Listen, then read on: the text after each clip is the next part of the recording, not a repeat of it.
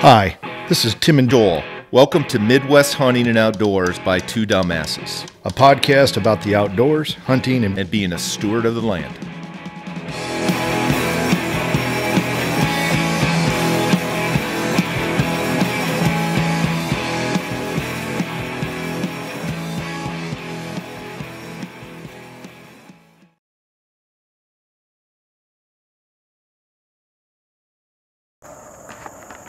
All right, we're at my farm, and what we're looking at is a creek crossing.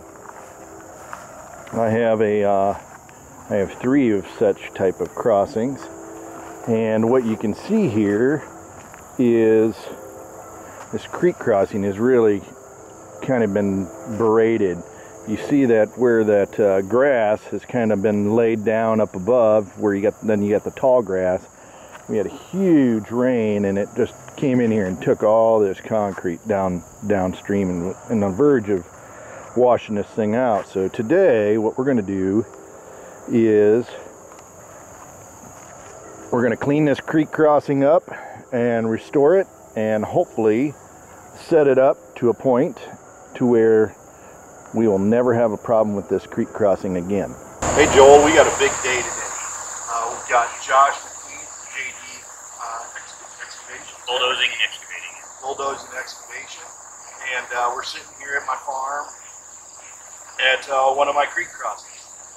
And with that, I mean, we have three such creek crossings on this farm. Josh has helped me with one other one, not quite to this level. Right. So we are going to do something novel. But before that, Josh, why don't you tell us a little bit about yourself? Well, I'm just a single owner of the business.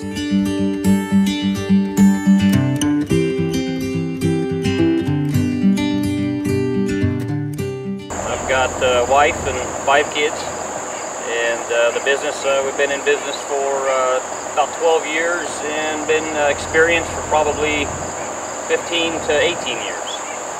So we've been doing it for quite some time, and these crossings like this become havoc for hunters. Sometimes you can't get your stand in, or you can't get your deer out. And there's multiple options as far as to what you can put in these ditches to make it accessible on the other side. Before we go into creek crossings a little bit, Josh, what other projects do you do? Oh, anything that involves dirt. Yeah. Ponds, clear timber, terraces, waterways, ditches, tiling, house foundations, house, like yep, demolition, the whole works. Do a lot of demolition in the cities, around the area. I'm from just down in Missouri, and traveled 3.5 hours before, for certain jobs just to help somebody out. So we do just about anything that involves dirt. Awesome. Is it true that JB hunter extraordinaire, you might be going up that Jones County to look at a pond? Yes, yes. Actually, I've got that pond. I discussed it with him. He's got about an acre pond, and it just wasn't built correctly. So when it got built, it was not cored. So right now, he's got an acre pond that you can jump across. So we're going to go up there. We're going to drain it, re-core the pond, and then rebuild it so he has something he can enjoy. We haven't talked to JB about this, but we're probably going to go up there and make that another episode as far as pond restoration. Sure. Right? Because a lot of times I know you did restoration for one of the neighbors of mine, and then also you dug a beautiful pond for me. So can't say enough about the work you do. Sure, well, I appreciate it. The old ponds, you get a lot of old cattle ponds that are built several years back. Several years back, they built them with just about anything they had. I've been to the point where I was draining an old pond and found a row of tires right down the middle, and that's what they used for a core. So there was hundreds of tires stacked in there, and then plastic up against that, and that's how they built the pond to try to hold the water. And we were taking that pond out because it did not hold water, and then built a new one in its place. Wow. Yeah, so a lot of them old ponds that are there and that just won't hold water anymore for multiple reasons, not being cored correctly, or if they're a cattle pond and the cows have walked them down and destroyed the dam, they can all be saved. You know, they can usually be saved, or we'll tear the dam out and build a new one. So hey, let's just talk that just for a second before we go into creek crossings. One last effort. Tell us a little bit, what's the most unique thing you've ever found when you're out digging or excavating? What's the coolest thing? You're going to laugh. Headstones for caskets. I had a guy down in Missouri. He called me and he says, "Hey," he says, "my pond will not hold water." He said it won't hold water. He said that it's got five leaks through it. Well, the pond had big trees on it. And the roots had reached through the dam, which caused the leaks. But anyhow, as we were digging, we found tombstones. Just probably 20 to 30 names on them from World War I and II. He contacted the authorities, and I'm not sure where they went with that, but yeah, we dug up no bodies, just somebody had taken them tombstones, and what they used them for was a stairway to go down the backside of the dam. So, long story short, from what I was told, this pond used to be used, it had a little cabin on it, and that stairway led down to a shower that they used the water out of the pond. And you want to talk about a little freaky doing a job when you find something like that. Yeah, wow. So that's probably the most craziest thing I've ever ran into. What a great story. Yeah.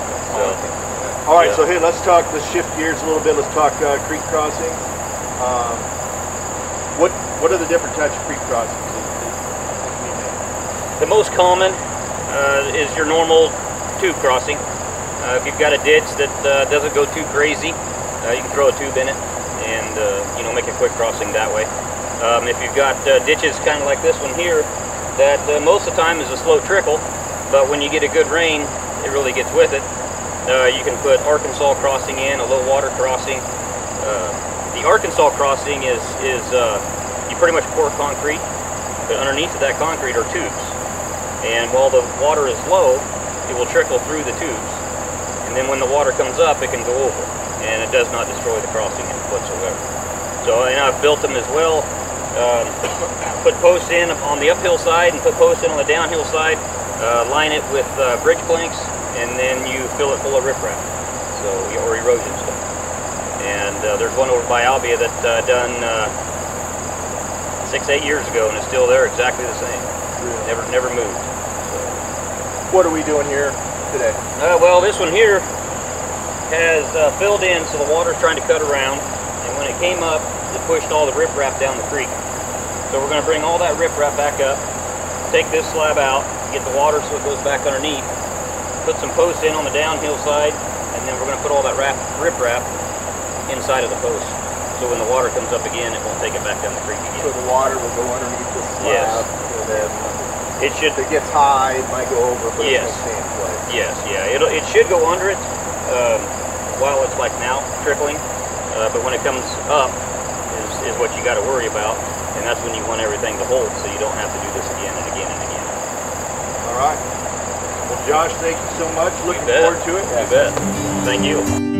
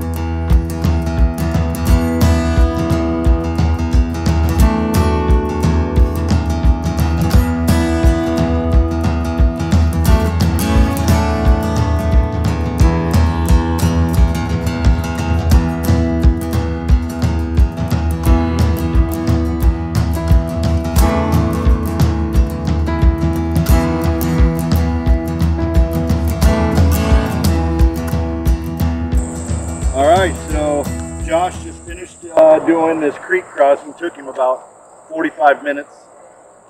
Talking with Joel after the fact, you know, I probably could have, you know, rather than being a dumbass like I am, there's probably a program out there that could help this. So in the future, if you were to have any projects like this, we could probably look into equip and see if, or if there's any other programs, and check with your wildlife biologist or your forester or anybody at the USDA to see if there's an opportunity to cost share in something like this. But that said, it took Josh probably 45 minutes to dig all this out. We put in some hedge posts in here to hold it back. I really expect those hedge posts to do the trick. They're probably in 4 or 5 foot into the ground. And then also, he then excavated out down the creek all the rock that's been done over the years and built a filtration system. So as this creek comes down, if we were to get a big rain, I would expect this filtration unit would slow it down dramatically and improve my erosion down below. You see down there on that bank, and he also built up both sides of the bank, but there is one area down there that looks like it's going to need some sort of erosion control.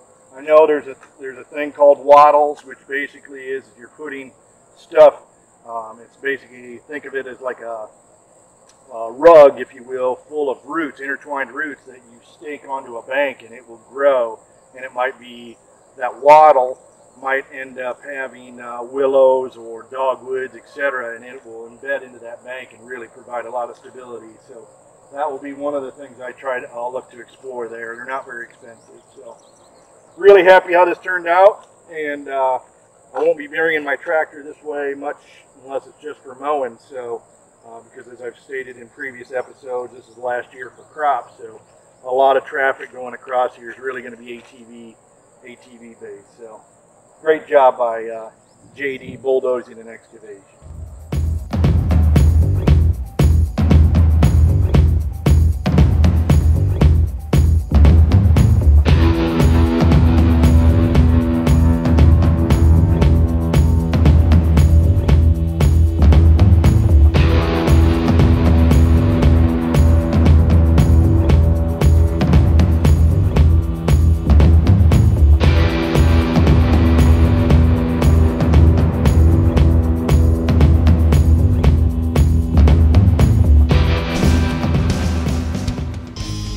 Thanks for listening or watching our show. We have some exciting topics and guests coming up. We ask that you subscribe to our channel on YouTube and follow us on Twitter, Instagram, and Facebook. We look forward to hearing your suggestions for topics, Questions, and comments. This is Two Dumbasses signing off. Until next time, be safe, have fun, and get outdoors.